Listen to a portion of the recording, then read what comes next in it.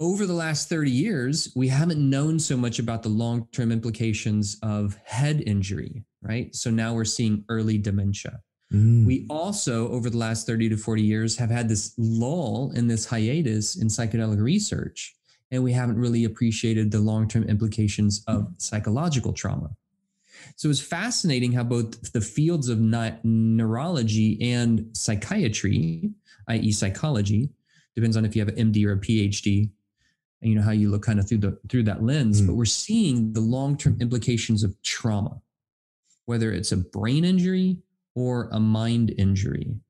So it doesn't seem coincidental to me that both of these fields that have historically been really pessimistic, neurology and psychiatry, it's like, okay, we can diagnose you, but we have marginal therapeutics. In psychiatry, you have depression, anxiety, PTSD, addiction, pain. Great.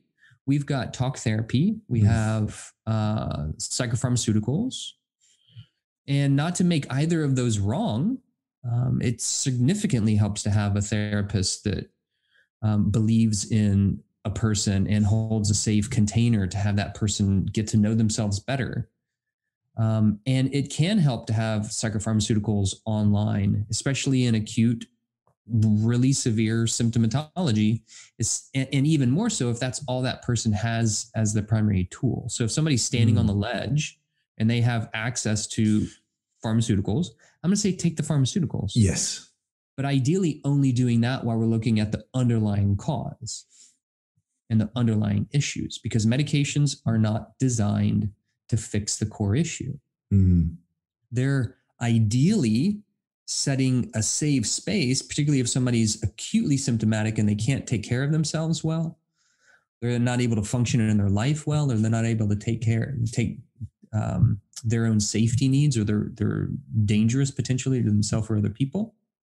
That's where we in acute care, ER, OR, triage care management as an allopathic Western medical system, we're really good in acute care management, but we're really shitty in preventative care and chronic care management. So we're seeing this massive revolution in these two primary fields, and psychedelic therapies are phenomenal because they're really positioned between both of those. Psychedelic therapies, when done well, are very much a psychological aid as well as a neurological aid.